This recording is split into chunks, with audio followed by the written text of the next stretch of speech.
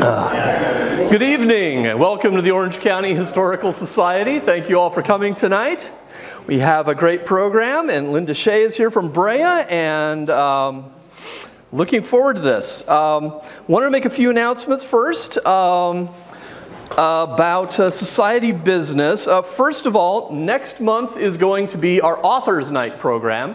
We've already got a pretty good roster of authors lined up. We have topics running the gamut from the history of Irvine Ranch to the Jewish experience in Orange County to Not Scary Farm to Father Junipero Serra's time in Orange County to the history of San Juan Capistrano, some of the early pioneers, and even radio in Orange County. So it's a real mix. There's something for everybody, and so we'll have a whole panel of authors. They're each going to talk. If you haven't done this before, they each come. They each give a quick introduction to themselves and their books, and then there's opportunity to sign and sell, and you can you can walk around, buy books, browse through them, talk to the authors, ask them questions. So it's always a fun evening. And being in November, it's, you know, a good time to be thinking about buying gifts for the holidays, too. So we have that going on. And then in December, we will have Andy Schmidt here talking about the Southern California Landmarks Project. Those of you who are on the Orange County, California History Group on Facebook will be familiar with Andy's work. He is doing a tremendous job going around documenting historic sites throughout Southern California, and it's pretty impressive, both the history work end of it and the photography. So it's a great combination, and so we'll find out more about what he's doing and why. Also want to mention, since we were talking about books a minute ago, many of you know Harriet Fries, who staffed the check-in table here for many years, was on our board. Before that, her husband, J.J. Fries, was on our board, and a lot of us knew him as well. She is doing well, but she is not as mobile as she used to be, and she says to say hello to all of you, since she used to say hello to you every second Thursday of the month. And she is also all of what was Fries Pioneer Press, all of the books and materials ended up funneling, what's left is all funneled down to her. And so she is donating all of these unsold copies of all of these books, and there's a lot. We spent a Saturday with 4 volunteers down there just pulling stuff out, and we're putting it into our storage, and we're going to inventory it, and then we're going to make it available for sale and get these titles, some of which have not been in circulation, local history titles, since the 60s or 70s in some cases. So a lot of great material. So anyway, we thank her for that, and we're looking forward to being able to get more of these books out into the hands of people who want to know about these parts of our history. So that is happening. Also, Rob Brown is here tonight, and he is working with us on he's been doing a lot of good work out at Majeska's Arden, out in Majeska Canyon. And he is working with us to put together an event to celebrate the birthday, which we have the 185th birthday of Judge Pleasance, who was one of our founding members. He was one of the early pioneers of Orange County. He had a hand in all kinds of, firsts in Orange County. You track down the history of so much that happened here, and he's got a hand in it early on. This is a guy that was part of the Wild West, and that's part of why it's so exciting. This is a guy who fought off packs of wolves here in Orange County.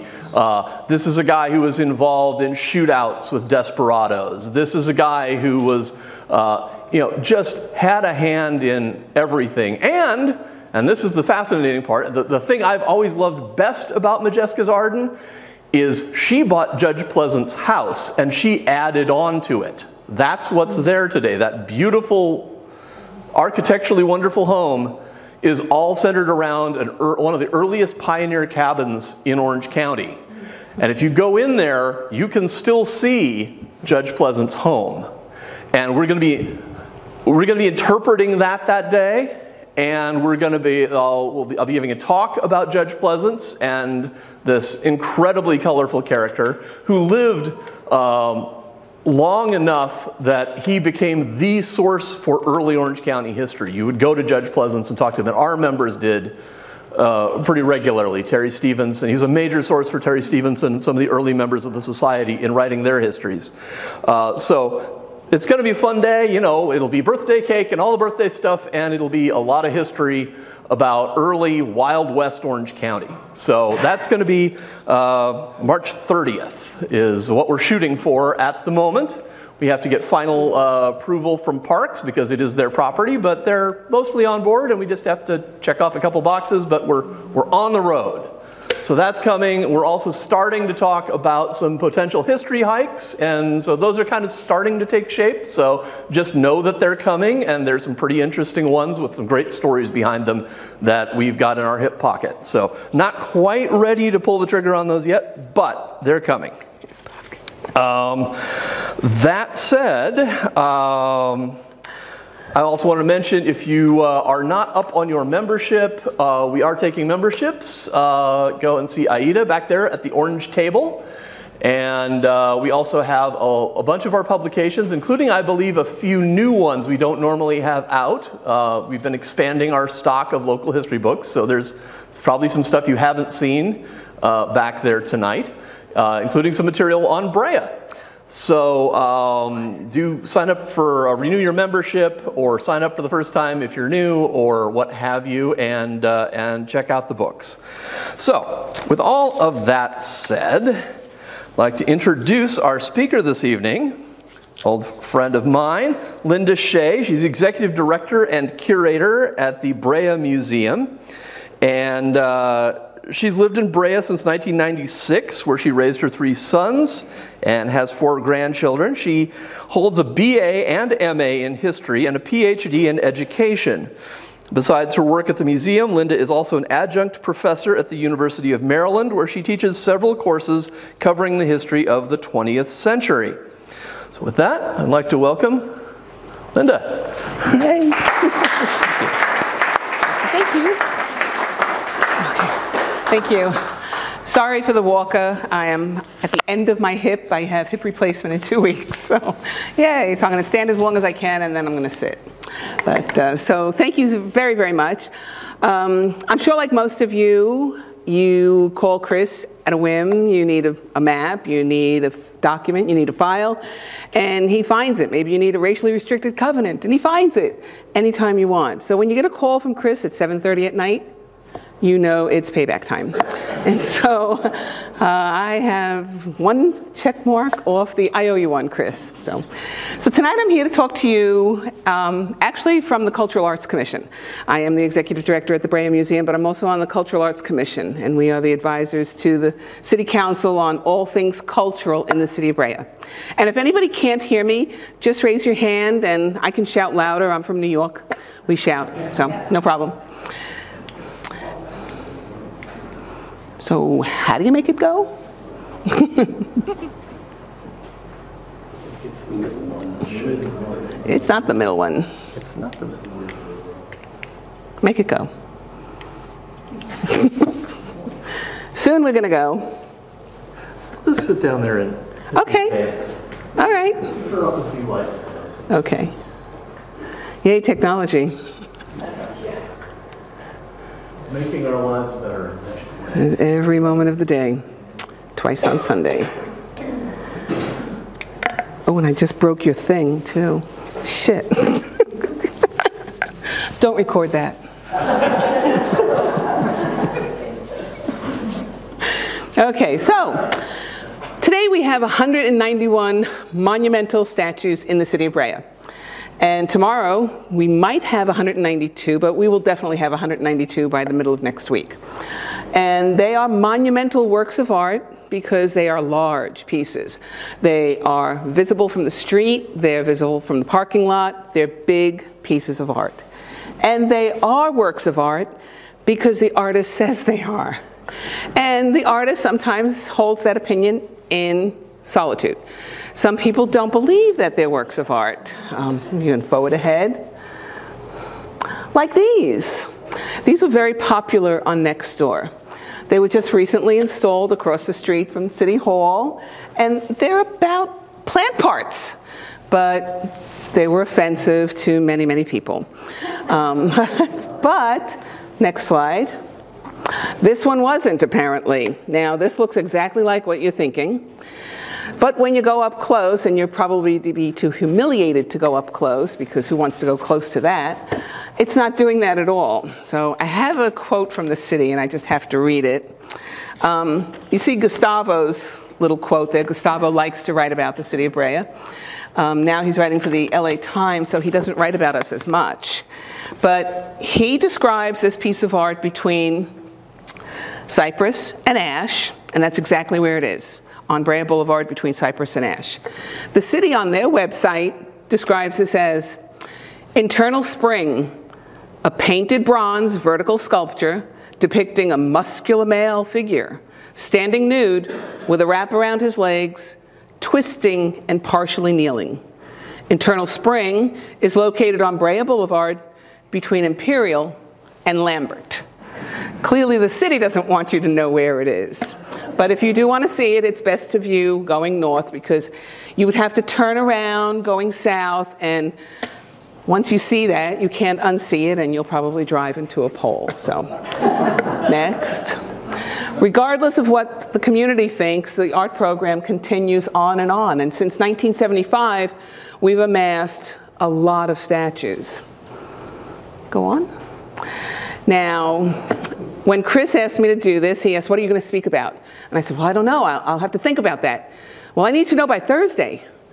Okay, I'll call you tomorrow. And so I sent him some stuff, and I said, I'm going to talk about art in public places. Well, you know, Linda, this is a historical society, and we do history. So, to that end, we'll do history too. So maybe we can advance it. Really advance it. See, we all have to look at you now. It's trying to update. Oh, God. Technology, improving our lives. Every minute and every second. Or you could just leave up the picture of Chris. Okay. So we know I'm from Brea, and Brea originally was not there. But everything happened in Olinda. We kind of started in Olinda. Now we know oil was discovered long before 1898, and our native people were using the tar, the asphaltum from the hills long before 1898. But for the sake of brevity, we're going to agree that in 1898, oil wells were established in the city. And that's the village of Olinda. And they were established in 1898 because by that point, the technology had greatly improved. They were able to really drill down further. Excuse me, the other wells that were out and about weren't as productive. So more wells means more oil workers mean more families, more building, less space. We can go ahead. So it didn't take long for the village of Olinda to become a very thriving community. There was stores, there were schools, there was the railroad, there was a social hall, and there was, of course, baseball fields, because baseball was extremely popular. And they were pumping out hundreds and hundreds and hundreds of barrels of oil. In fact, at one point during the early 20th century, that whole Puente Olinda oil spread was producing about 20%, they say, of the world's oil. Put it in context. Next slide. The other thing they produced was this guy, Walter Johnson. Now, Walter Johnson moved there from Kansas when he was 19, and he and his family lived on the Santa Fe lease. He played semi-pro ball for the Olinda Oil Wells, and we still have a team called the Oil Wells. He attended Fullerton High, though he did not graduate, because at 19 he was already recruited by the Washington Senators, where he would play his entire career. 24, he won the World Series, which is why he came out here. Anaheim had the great big parade. He and Babe Ruth played the game, blah, blah, blah. His fastball, 91 miles an hour. He held the strikeout record all the way up to Bob Gibson in '79 and then Nolan Ryan in '81. And he's one of the first 5 inducted into the Baseball Hall of Fame. He's one of the 5 immortals with Cobb, Matheson, Wagner, and Ruth. So Linda was producing great things, but it was really getting packed. And of course, if you've ever been on an oil lease, you know it's noisy, it's dangerous, and it smells very bad. So this guy, W.J. Hole, had an idea. Now, he was an agent for the Stearns Ranch, and he was going to create another little town. He had just created a tiny little town over in La Habra, and he was going to do the same over in what was going to end up being the town of Randolph. He had a flat plateau, and he had really, really important friends, Huntington, Chaffee, realtors Isbell and Greg, and he was going to make this community. All he needed was water and the rail. You can go again. And we'll just skip ahead and presume, yes, he got that. He got the rail with, of course, the red line. Randolph, Epps Randolph was the vice president. Oh, we're moving around. I'm having a stroke. And of course, he got water with East Whittier Land and Water Development. So the town of Randolph was born, and that's what we were, the town of Randolph. And it was small, about 230 lots. And it wasn't easily found, apparently, because it was like, where's Waldo? Can't find it. But he promoted it pretty heavily, and it wasn't very successful. So a few years later, he files another map in 1911 with the county, and he changes the name from Randolph to Brea. And Brea, of course, as you know, is tar in Spanish. Why he chose that name, we do not know. There are about 15 different stories. But the very same day, he also filed the second map, which Chris created for me one day, put the 2 maps together. So he had the original town of Randolph map, and he filed that little tiny piece on the top, and that became the town of Brea. And that's what we would be until 1917, when we were finally incorporated with all 732 of our population into Orange County, the 8th city actually incorporated into Orange County. So history done. Moving ahead to 1975. And we have an art and public places program, but we don't actually have it yet. We have somebody who had the idea about public art, basically started it with a handshake, and that is not a lie, and maybe a little bit of subliminal suggesting, and of course there's a story. So the story is Wayne Wedeen, who was then city manager at the time, had just returned from a trip with his wife through Europe. And he was just amazed at all the art, public art that was all over the place, and he thought it was beautiful, and it was drawing people, and he thought, we could do that in Brea. Why can't we do that in Brea? Why would we do that in Brea? Because this was Brea in 1975. Now that doesn't look like a very inviting artsy place. The Brea of the early days was kind of like an old town. Oh, what does she see? No, wait, go back. Huh? Running joke. Okay. Yeah, oh. Okay, so storefronts faced Pomona Avenue, which is now Brea Boulevard. Parking was in the back. And this was it. It was very Midwestern, if you will. Not really very inviting. But Brea had one thing most of the other cities didn't have, and we had over 30, maybe 35 square miles of undeveloped property. That was part of Brea, and that made all the difference in the world. We had lots of land in which we could develop, turn it into something. So they came up with the idea, okay, we want to do art, we want to develop this land, we need a policy. So this is not an ordinance, this is not a resolution, this is not a city bill, this is just city council saying, yeah, we need to create this, this community arts and cultural planning program, and we probably need a policy for it. So 2 weeks later, city council created this policy, and they are going to now have an unofficial, official guideline to direct developers, and most specifically Wayne Wedeen.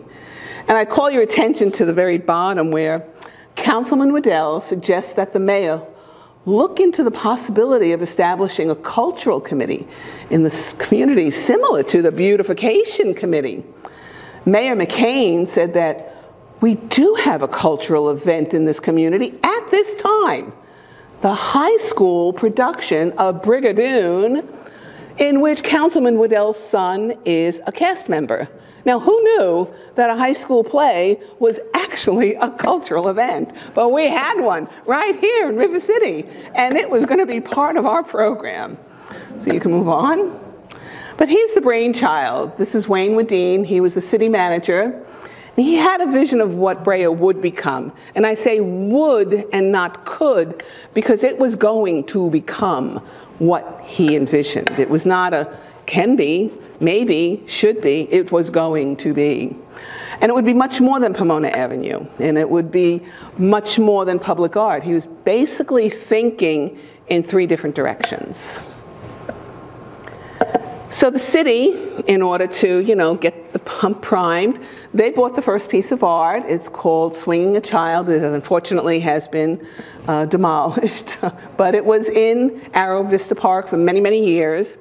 And they bought it with the intention of showing the community and the future developers that this was a partnership, that you would be working in partnership with the city to develop this new community. It was not going to be like the old community. It was going to be new and invigorating, and it was going to be cultural, and it was going to include a lot of art.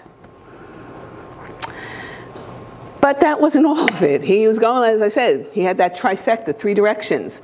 So he said, we need a destination. We need a reason for people to come here and see the art, not just the art. People just don't come for art usually.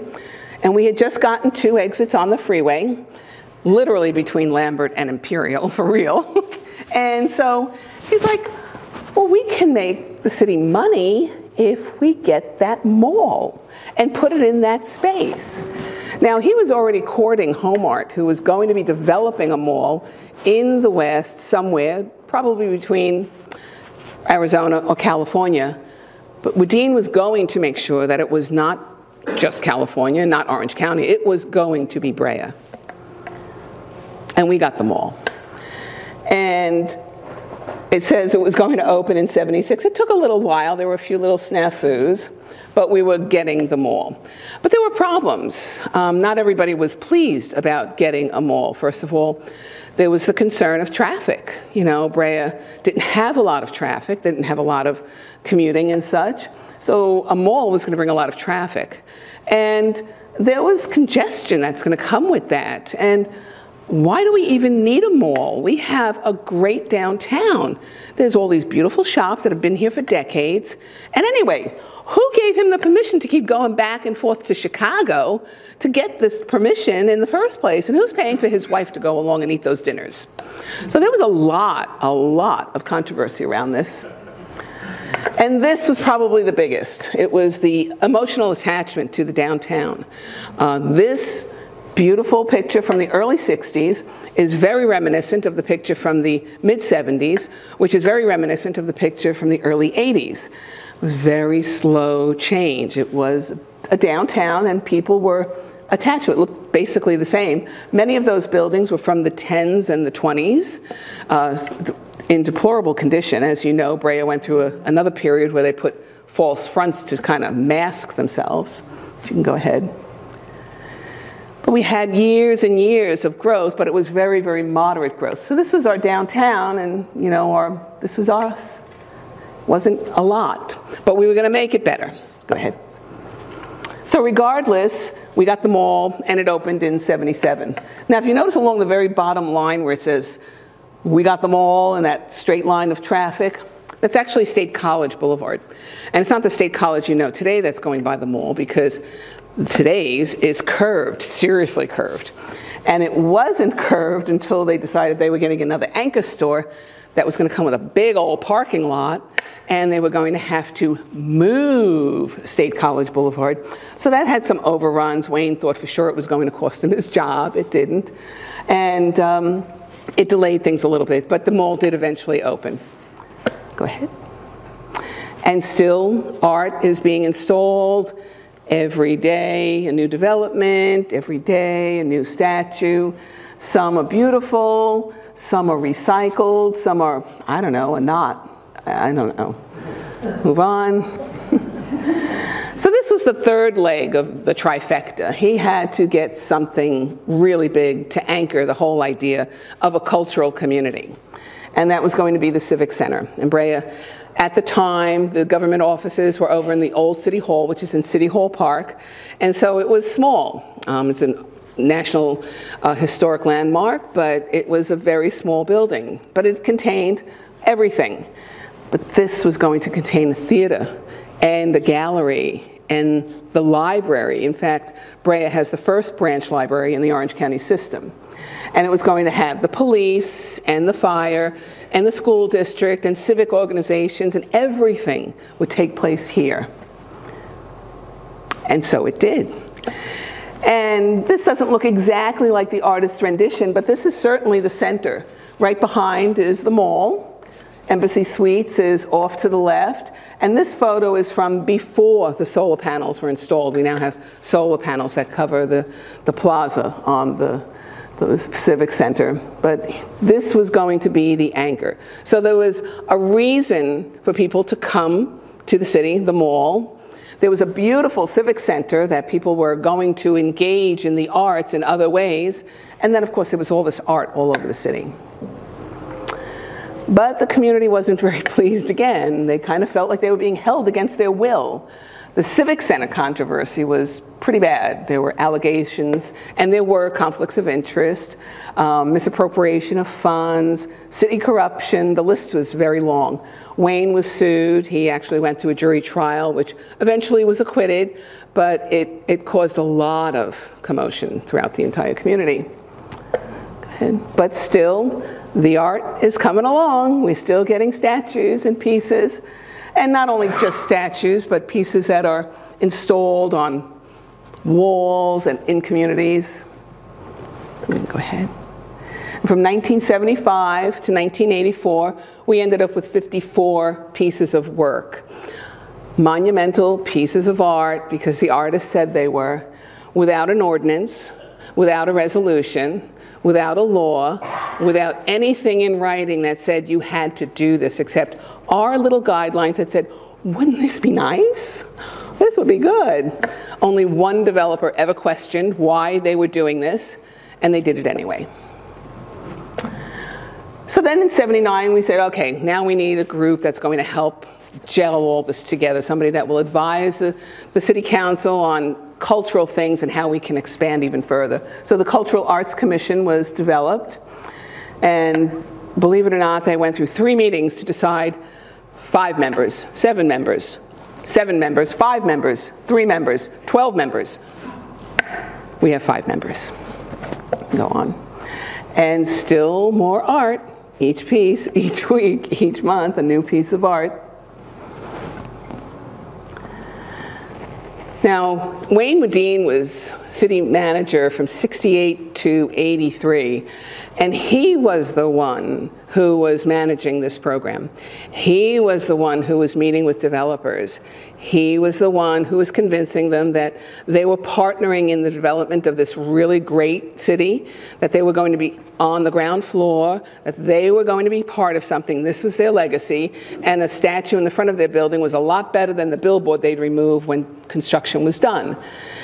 But he was going to be moving on. He was going to retire. And so the city was like, what do we do? So we couldn't lay him on a Xerox machine, and he was a little bit too big. So we created an actual ordinance. And now we have a real etched in stone ordinance. And it's gone through a few, ramifications. At first, we just presumed that the developer would be there forever and ever. That didn't work out. And that they would always take care of the art. That really didn't work out. So we've made some final adjustments. And still more art, more art, more art. Now, when the dust had finally settled about the Civic Center and the mall, and the downtown was now starting to deteriorate, we call the Brea Blight Busters. They were going to make sure that this was really worth coming into, because the downtown still looked like it did in 70s, a little bit less appealing.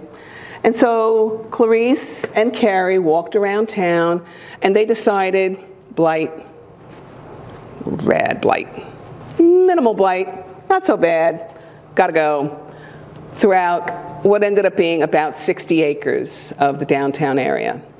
And they were going to redevelop it into a new heart for the city. Now, is this Brea Blight? I don't know. These are old buildings, again, many of them from the early teens and 20s.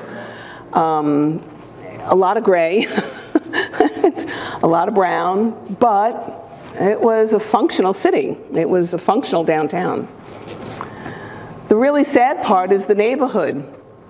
This is where the Ralph Shopping Center is, the Gateway. This is a very large community, over 300 homes, and this was their prime target. This had to go fast and furious. And this was probably the worst contentious point of the entire redevelopment. This basically took the cake of all the controversy in the city. We had the charrette. A charrette is where they drive people around and they say, hey, look at your city, envision its future, what do you say? And they had conferences and they had classrooms and workshops and surveys up the wazoo and, you know, weeks and weeks and weeks of information gathering. And at the end, not a lot of the person's input. The people didn't have as much input in the final product, and so they felt the charrette was a sham. The city pushed out the Mexican population. And that is true and not true. The area where the Gateway is was the oldest section in the town. When it was the town of Randolph, the homes were being brought down from the lease and installed in this very tiny section, those, 230 lots. That was part of those lots. And so those homes were older, early 1900s, 1910s and such. And the homeowners, as Union Oil annexed property into the city, homeowners upgraded, moved out, rented those little homes over in the Gateway. And so the predominant demographic was Mexican, but honestly, it could have been kangaroos. They were going. It was that space that was going. But it wasn't handled very well. We had, they believed in the abuse of eminent domain. A lot of eminent domain was used. Almost 95% of the homes were destroyed. A lot of loss of historical buildings, a lot of loss. Some of them were removed over to Redwood. We tried to create this little historic district, but it was pretty sad. 4 of the 5 city council members were sued. One of them owned about 12 properties in the Gateway and changed title to his family in a last-minute effort. One of our council members was indicted. The city was investigated by the FBI. These were good times in Brea. Great to be alive in the city of Brea. It was wonderful. And yet, the downtown, the finished redevelopment, is one of the best in all of California. It has won numerous awards, including the California Association's Redevelopment Award, the Economic Achievement Award, and a half-dozen others. It's taught in architectural classes because it came in earlier and under budget. How on earth? We don't know. And still the art was coming. So despite everything, despite as pissed off as people were, we were still getting art on every single development. So today, developers are pigeoned in. They have one of 2 options. They either install a piece of art or they donate to the art fund. And it's got to be an original piece of art, not something that you're going to recycle. We have one of those. It's 1%, 1.5 million to 399. So 1.5 will make a $15,000 piece of art. That's nothing today in development, as you know. But installation is on the developer. Ordinance 1050 makes all development in the city subject to the arts program. So either you put in your art or you put in the money. but it's one or the other. The art fund will be used to purchase art for public exhibition by the committee. Nobody, with the exception of a few outside interests, have ever even blinked an eye at this. And again, this is 1% of a big development that's generally going to make buck. Brea's got a very high property value. So what they're putting in is really a drop in the bucket. That's what we tell them. That's my pitch. So now Brea is getting really serious about the arts. We've created, and we're in the process of creating, a cultural arts master plan. And we've engaged with Arts OC to help us create a steering committee and come up with ideas where we can expand the arts programs even further. Right now, the art in public places, again, we have 191, soon to be 192 statues, and we're only 12.5 square miles. So at some point, we're going to run out of space.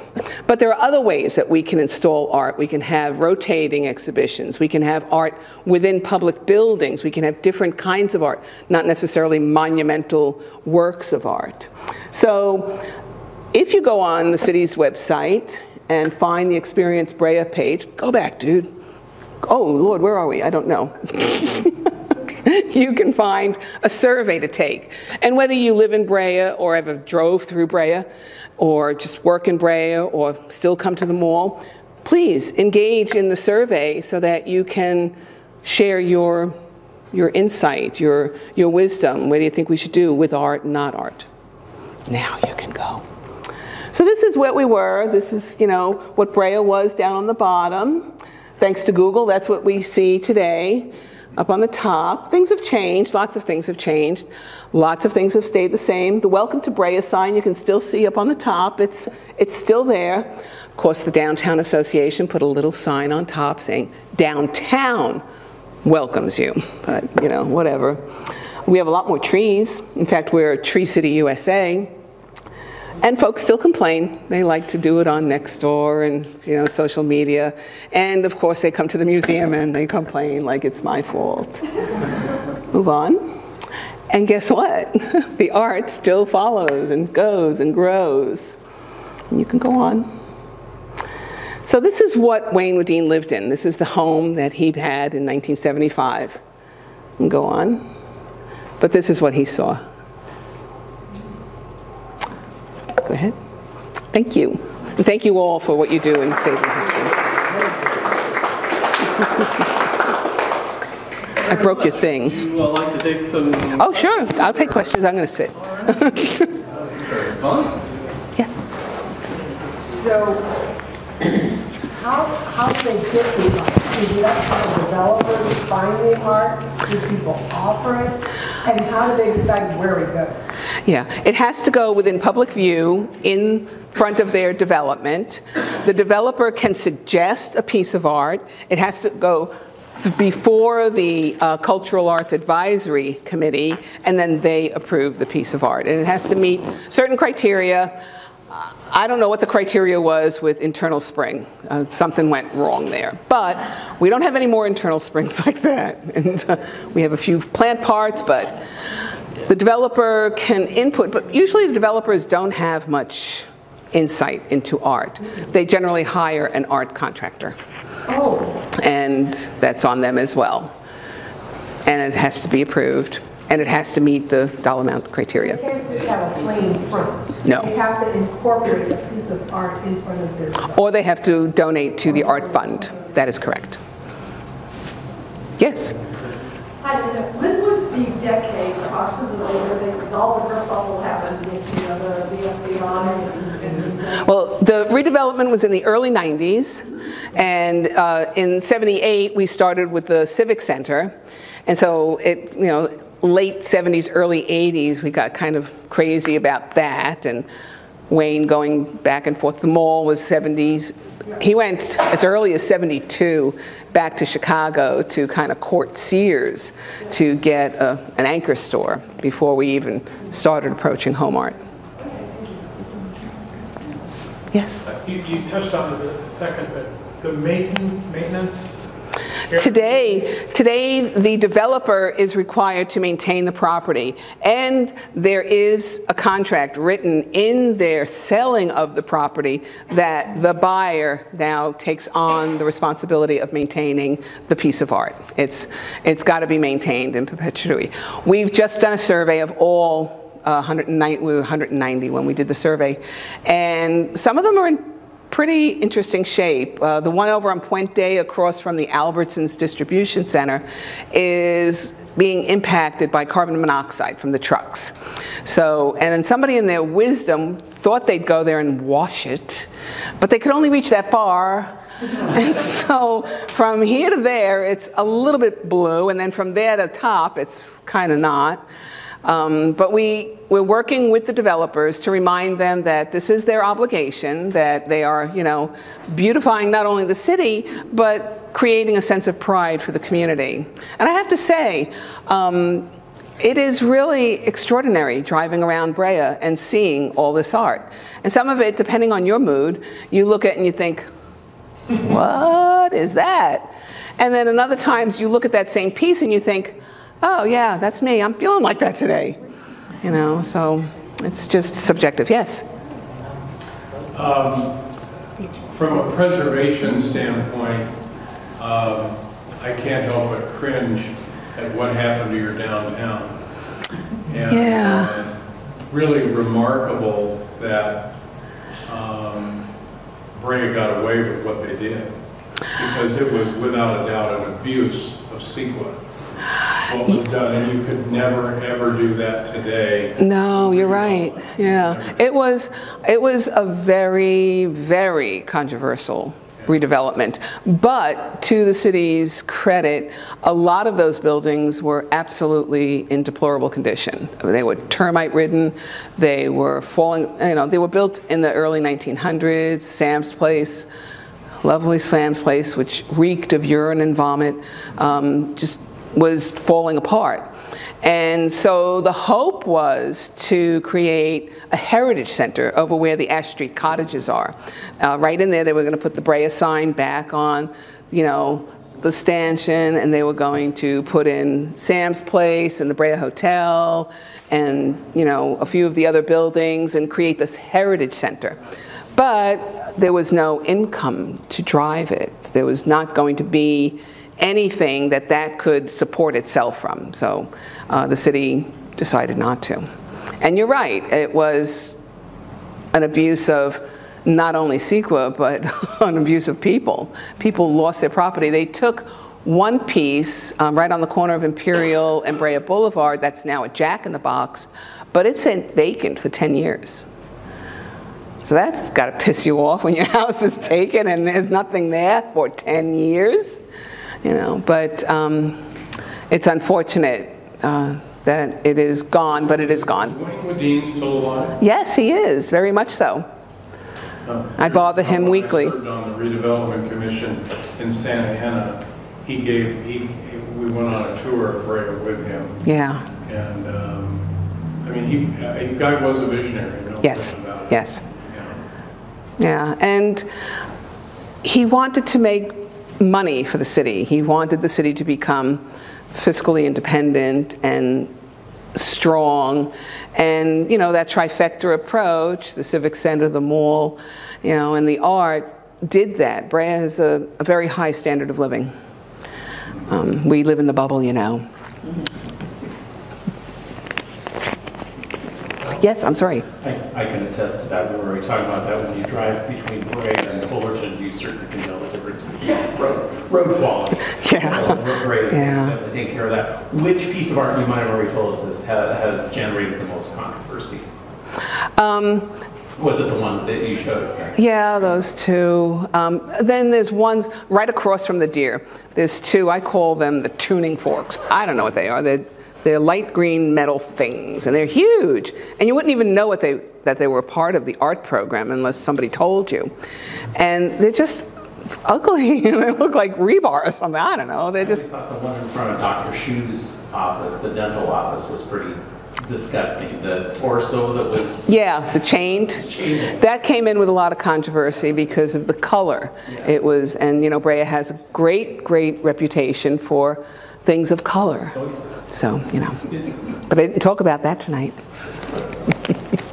Yes? Is there on Brea website someplace that there is. If you go on, yes, there is. If you go on the museum's website, we have a narration. Terry Sullivan and Dina Summers took it upon themselves over the years to photograph all of this art, and Terry narrated. He's got a great voice, and he narrated the descriptions. And he gets a little lengthy, you know.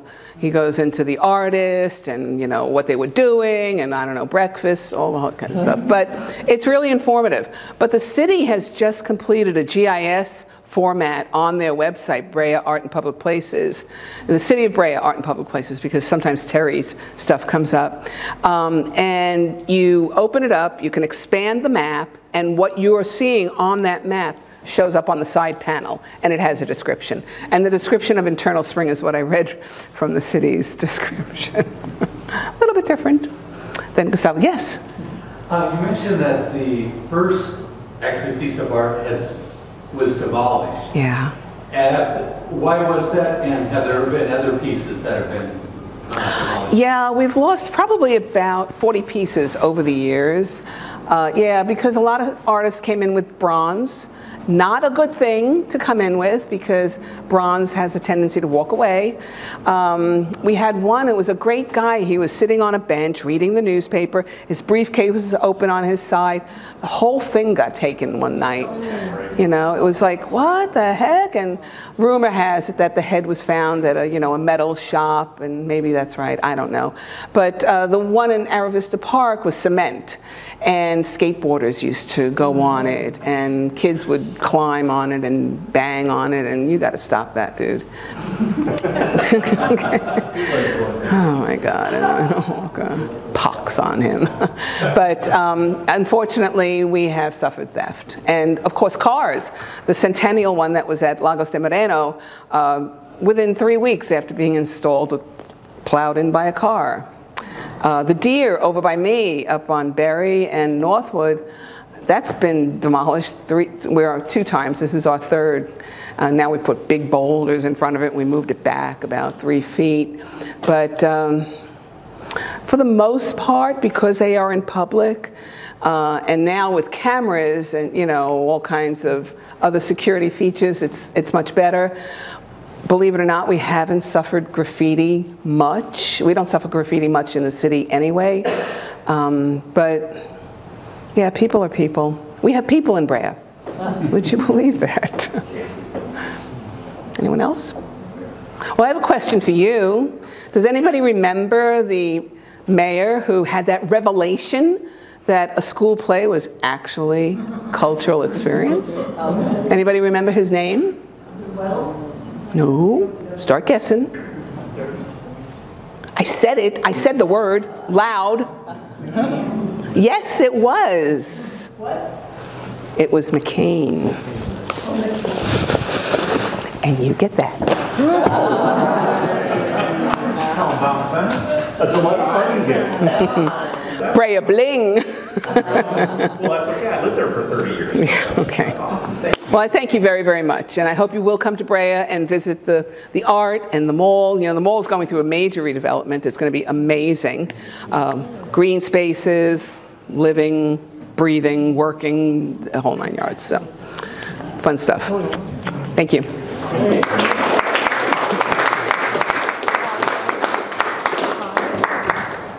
you very much. Oh, it's my pleasure. Oh, and I have something for you. Oh. Oh. And then this one is for the archive. Oh, thank you.